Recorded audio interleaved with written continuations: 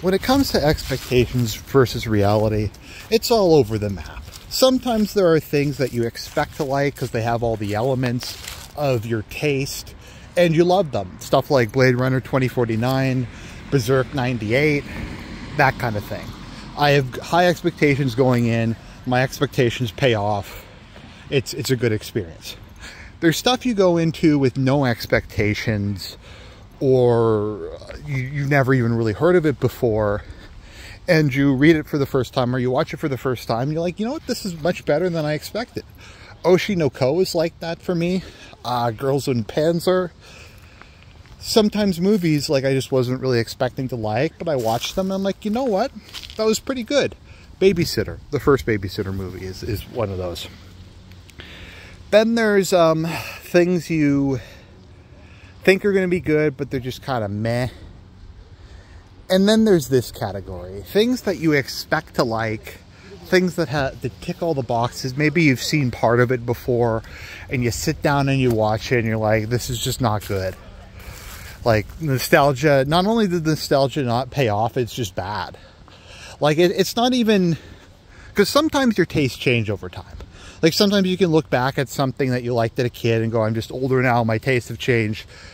If I was going to be kind of objective, this isn't bad. Like, the writing's not bad. It's wholesome. It's fine. It's just not my taste anymore. But then there's sometimes you're rewatching it like, you know what? This was bad to begin with. Why did I even like this? And Witch Hunter Robin kind of falls into that category. It's very rare that I really find something that's less than the sum of its parts. And I would say that this is one of the ultimate examples of it. I tend to say the ultimate example of something that's less than the sum of its parts is the Timothy Dalton Bond movie, The Living Daylights. Because if you like watch a music video that has like all the scenes from it, it looks amazing. You have like a car chase with lasers and missiles. You have this cool fight scene on a Hercules transport in Afghanistan. You have an awesome opening scene at Gibraltar. You have Timothy Dalton, who's great Bond. Very intimidating, very physical. Some of the best quips in any Bond movie. And it's just not that great. It's just that it has all these good elements. They just don't mesh very well together. And it comes across as like just being kind of an okay Bond movie, when individually it has some of the best moments and best quips of any Bond movie. And Witch Hunter Robin's kind of like that. It's a show where the premise, the art style, the music, the characters, most things about it are things that I generally like. I like kind of cyberpunky, supernatural, horror elements, government conspiracies, stuff like that. I generally like that kind of thing. And it has one of my all-time favorite anime openings in Shell, which I still listen to every now and again, and one of the best anime closings, Half Pain. And I really enjoy both of them. And the music in the show is good, but it's just, it doesn't work. It just doesn't work. Now, Witch Hunter Robin was, I think it was 2001 or 2002. I remember watching it on YTV.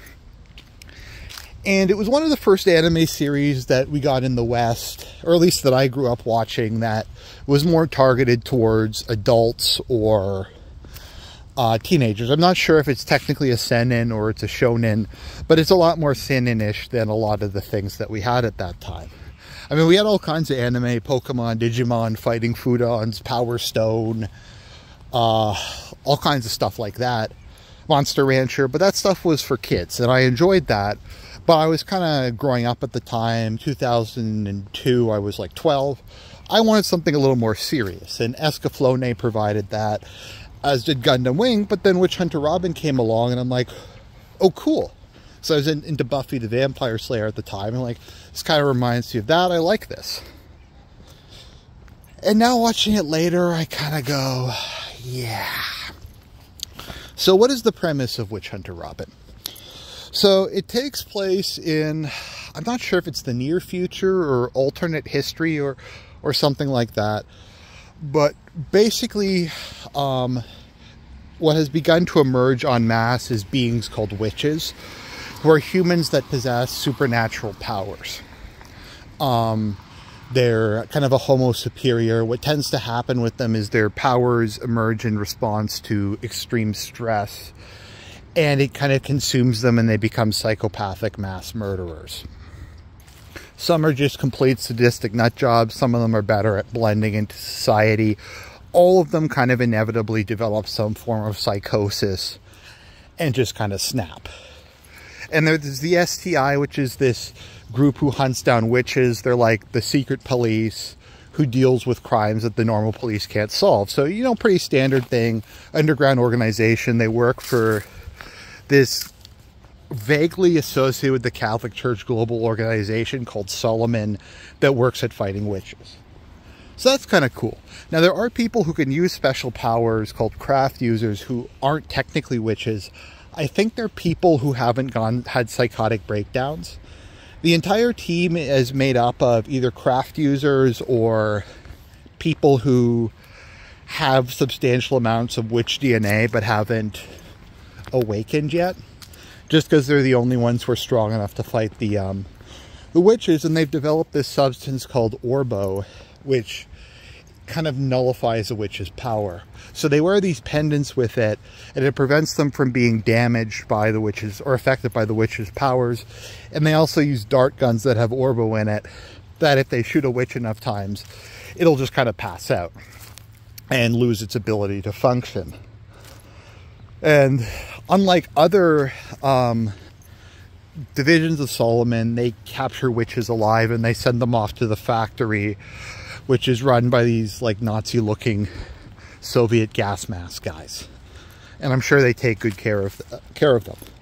So at the beginning, one of them gets killed and we get our protagonist, Robin, witch hunter Robin, Ronacinna, who comes in from Italy. So I'm not sure if she's supposed to be Italian or a Hapa. I think she's Eurasian, but she just kind of looks white. Looks very kind of Italian. And I like her a lot as a character. And I don't say that just because she's Catholic. But I thought they did a pretty good job writing a teenage girl who's mature for age, but still a teenage girl who still kind of pouts sometimes. Who still kind of looks for a mentor figure. Who still is going through that awkward phase and wants people to take her seriously, but because of her age, she doesn't.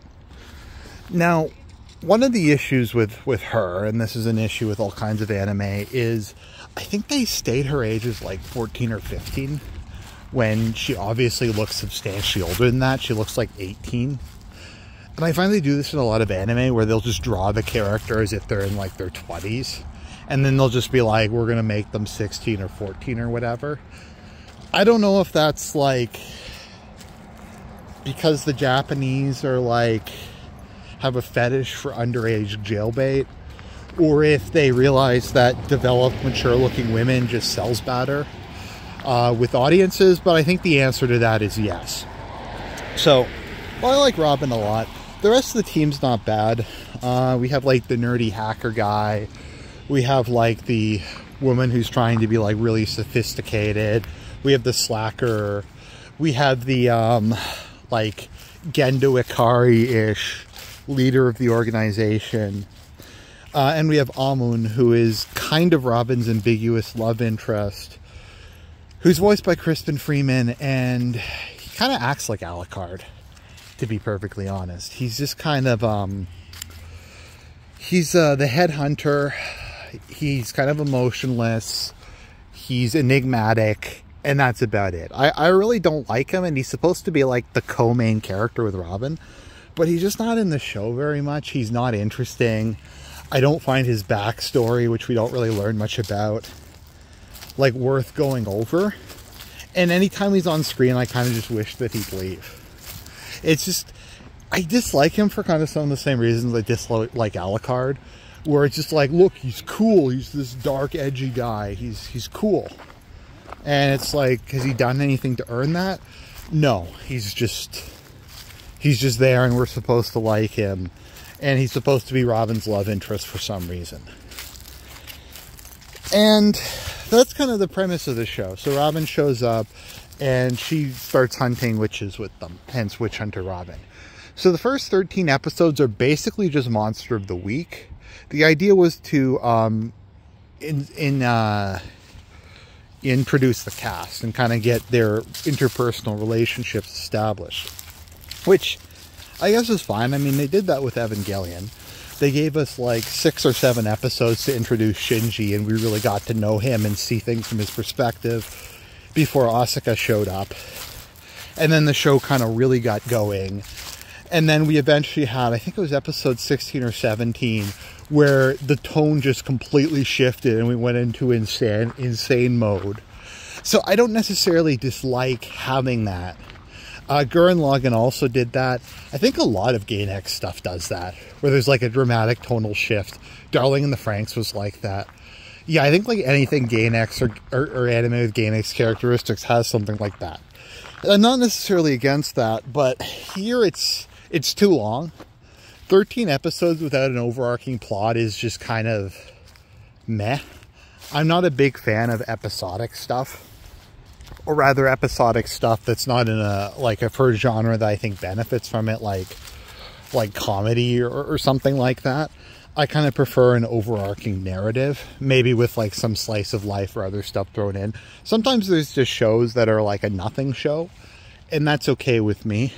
But my issue here is that it's like a show that's very clearly geared towards there being some conspiracy overarching plot, and starting at 13 episodes in, halfway through a 26 episode series, I think was just a really bad idea. And I'm kind of like Plinkett, where I just find stuff hard to follow a lot of the time. And just for a lot of the cases, because the first 13 episodes are just them going through cases. Some of them I could follow, some of them I couldn't follow. I didn't find them particularly interesting. I found a lot of them kind of, if not meh, I'm just like, I don't know what's going on.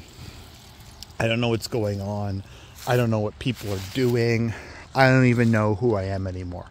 Nothing makes sense, even my life. And then once we get to the actual plot, it's like, it just kind of becomes a clusterfuck, which is preferable because it's less boring, but I still have no idea where things are going. Like an episode, I think there's 14 or whatever, Robin comes across some like old woman who talks about the witch hunts back during the like 18th century, and she gives her this like random like focus that dramatically boosts her powers, and Solomon decides they want to execute her for some reason. So they send like somebody who is called the Syndicate, who's never explained, attacks the STI headquarters, and they shoot everybody, but it turns out it was actually paintballs, and the whole thing was one massive Gisler op. And Robin goes into exile for some reason, and Amun just disappears, and then she spends the next 6 episodes hanging out with Amun's brother, and some stuff is going on behind the scenes. And then it turns out that like the last 3 or 4 episodes, they're like, let's just actually explain what's even going on. And it's like, it turns out that Orbo was actually made from witches. It's like Soylent Green. They take pieces of witches, they turn it into Orbo, and the idea is to create a form of Orbo that can be used by normal humans, so they can just exterminate all witches, and they don't have to keep hunters or seeds around anymore, and just wipe everybody out. And like, why does that even matter? And it means that like Robin has to be like taken out. And then there's some shit like where Robin is like this devil child. She's like this genetically engineered super witch who's supposed to be the new Eve of witches, and Amun's supposed to be the new Adam of witches, but Amun's gone for about 10 episodes, and then he just randomly shows up again. It's just a mess. It's just like, okay, we had 13 episodes that were at least self-contained. I found the detective stories kind of boring a lot of the time, and sometimes kind of difficult to follow. But at least it was like something.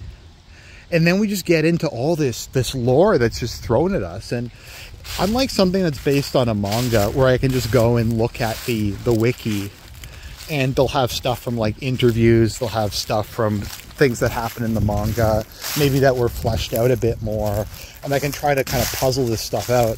This is based on an anime, so I can't do any of that. So I'm just watching this thing and it's like, what's even going on? And I'm like, and I want to like it so bad because I like the art style, I like Robin, I like the whole like conspiracy, witches in a modern context, genetic engineering. They throw all this stuff in, like fragments of the Tree of Knowledge and some weird existentialist metaphysical stuff that sounds kind of interesting. And it's just a complete letdown, and it ends on like a cliffhanger. And it's like, if by the grace of syndication we're able to make a season 2, maybe we'll explain some of this stuff. But season 2 was never made. And I kind of feel if you're going to make something that's 26 episodes, like, you should try to make it somewhat self-contained. And I guess it kind of is, but it just feels like they waited way too long. They shoved too much into too few episodes, and it just didn't really work. And the pacing was weird. They wasted a lot of time with just really slow episodes.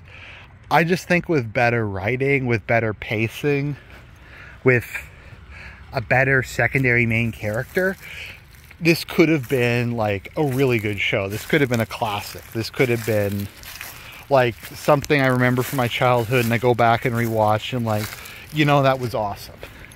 Like Digimon Tamers is something, when I saw it as a kid, I didn't really like it. I went back and I rewatched it. And like, you know what? This is actually really good. This is really good. Much better quality than I remember it being. This is something I remember being good quality, and I go back and watch, and I'm just like, what even is this? Like, I can't follow it. It's not interesting. It's not entertaining. It has all these good elements, but they're just completely wasted. So that's my review of Witch Hunter Robin. I would not recommend watching it. Definitely go listen to Shell and listen to Half Pain. Their alone is worth it, but overall, it's going to get a thumb down from me.